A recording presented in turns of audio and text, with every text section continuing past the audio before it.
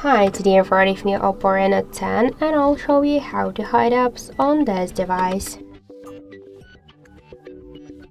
So open first the settings, then scroll to the privacy and switch permissions to privacy tab. Click here to hide apps. And just for example, let's hide one from the applications. Let's hide the Chrome app. Tap on the switcher. Now we should set a privacy password. So click to the settings. We could use 6 digits password or to use a different password type. For example, let's use the pattern. Here we got some security questions. We could use them or to set our custom question.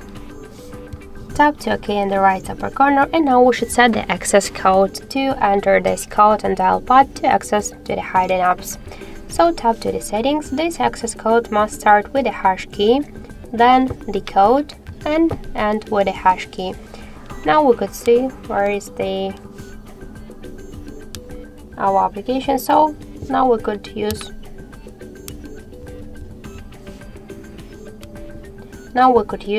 the switchers to hide the applications. If you want to find all of the hidden switchable to hidden here and to open them on your dial pad, you should open phone, dial pad, hash key, code, hash key, and here we got all of our hidden applications. To unhide them, by the same way, open hide app section and just click on the switchers by this way.